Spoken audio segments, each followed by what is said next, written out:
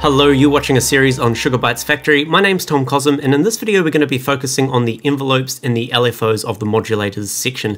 I'm not going to be focusing on the sample and hold for this video because it's such a strange, unique, wild beast that I feel like it needs its own video later in the series. So we're not going to cover this for this video, we're just going to look at the envelopes and the LFOs, a bit of a recap. So we have two envelopes in our modulators area, envelope 1 and envelope 2. If you're not too sure what envelopes are or you're new to synthesis, you can think of them as little kind of timelines that you can apply to something in the synth every time a key is played. Usually they're assigned to the volume of an oscillator or to the cutoff filter.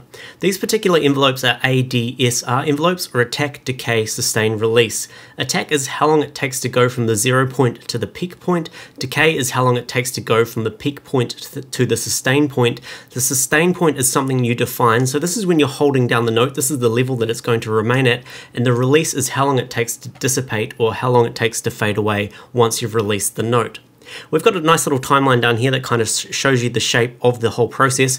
We have a few more options in our envelopes. We have this button here. When enabled, it attaches velocity to the envelope. So the stronger the velocity of the note played, the more strong the envelope will be. We have different ways of triggering the envelope. So it's just on normal for now. So that's when it receives a MIDI note, it will start the envelope. We have a loop mode. So instead of finishing the envelope, it'll actually go back and loop itself over and over, kind of like a little LFO. And we do have a knob here which allows us to kind of fine-tune the curves of all of those four parameters bar the sustain. So some people like it all nice and straight, some people like it curvy. It's up to you to play around and figure out what you like. Now by default, envelope 1 is usually assigned to the volume master fader here, and we can see this by going into the drop down menu below the master fader, and you can see we have four options: off, gate, env1 and env2. I'm just going to leave it on env1 for now, so that means that this envelope is attached to the master volume. So let me just play a chord for you. Pretty straightforward. What I'm going to do is bring the attack time up quite long and play the chord. And you'll notice the chord now creeps in, the volume's slowly coming in. That's because of the long attack time. If I make the attack time quite short but make the release time quite long and play a chord, when I let go it's going to take a long time to fade away. So attack and release are really good for pad sounds.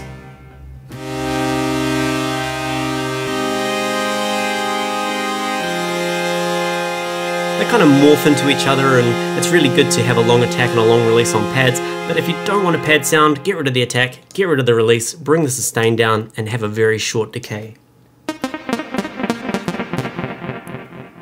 Okay, let's move on to envelope 2 now. I want to assign envelope 2 to something else within the synth, and I'm going to use the modulation matrix to do this. I want to assign it to the cutoff filter, which is this knob here. So over on my sources here, I'm chosen envelope 2 as my source, and I've picked cutoff filter as my destination. I give it a positive value, and now this envelope is now applied to the cutoff filter. I am going to bring the attack and sustain and decay times up on this envelope, just so we can have some notes to play, and let's play a chord. Very good. Let's make the decay time on envelope 2 shorter, and I'm going to bring the curve back so it is a bit more snappy on the decay. Let's bring the filter cutoff right down and see what happens. Very good. Now before I mentioned there's this extra option where we can use something else to trigger the envelope. So I'm going to do that right now. I'm going to go into sequence 1. So now it's listening to sequencer number 1, and every time something happens in sequencer 1, it's going to re-trigger the envelope. If we go over to sequencer 1, you see I've made a little pattern here. So I'm just going to hold down the chord.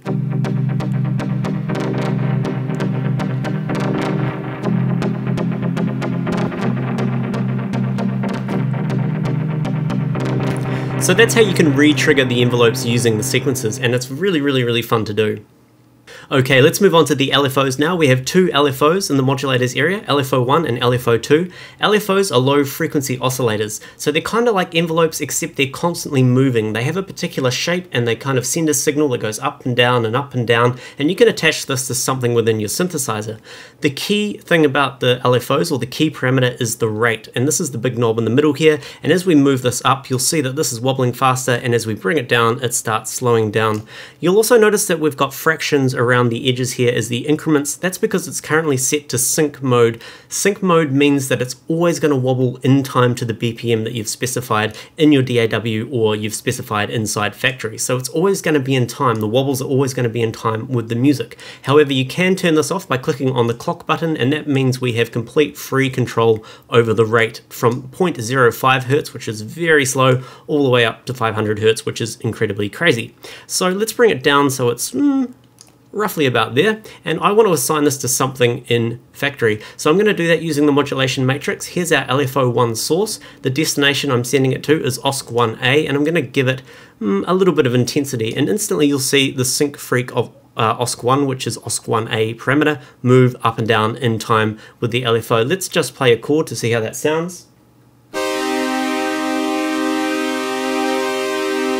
Let's give it more intensity, so the LFO is going to affect that parameter more.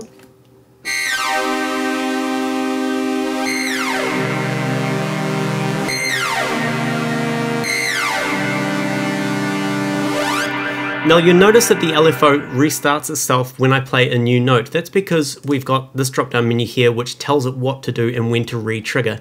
MIDI pitch, it waits for a new note before it restarts the cycle. MIDI gate, it will wait for any note, so this is kind of the default one. So any note that's played on the keyboard, it will re-trigger the LFO and it will start from its initial position. We can also trigger it from the sequences like we did with the envelopes before, and there's also free where it won't be re-triggered, it will just continue doing its pattern over and over again.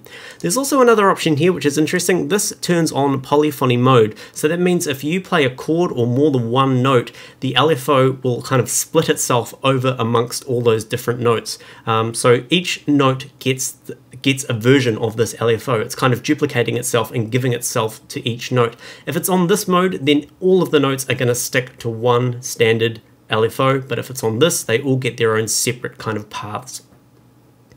We also have a one-shot button here, which is quite interesting. This just means the LFO will play once and then stop, so it's kind of turning it into an envelope in a way. So let's just play it once.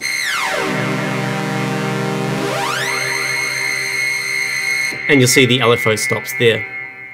The other key parameter we have here in the middle is the phasing. You can think of this as kind of an offset, or something that gives it a bit of lag, or it brings something a bit forward. You might be in sync mode and you might have an LFO assigned to a wob wob wob bass, and you want the high end of the wob to be on your snare, but it's not quite on the snare. It might be a bit after, it might be a bit before. You can use the phase knob to kind of nudge it forward a bit. So it's kind of used to get something in time with things that you want to match up or synchronize. The other thing you can do is you can change the shape. At the moment it's a nice sine wave. We can see the shape down the bottom here. It goes all the way up to the top quite smoothly. It reaches the top and then it comes down and it's all nice and smooth. That's very good. But we can do things like triangle shapes. We can have square shapes which are very sudden and very sharp. If we look at the sync freak now, you'll see how it's quickly snapping to one value, then quickly snapping to another value. There's all kinds of different curves and shapes that you can do. It will repeat this shape over and over and over. If you go to the right, there's also some interesting kind of random type things. So this one will kind of randomize. I'll speed it up quite fast. You'll see the sync freak is now picking random values at a certain rate. So that's quite a lot of fun as well. So I think that's about it for the LFOs and the envelopes. Very basic construction tools for synthesis, but very, very handy to have. You couldn't have synthesis without these guys. And remember, I will be covering the sample and hold at a later stage in a more advanced video. Cheers for watching.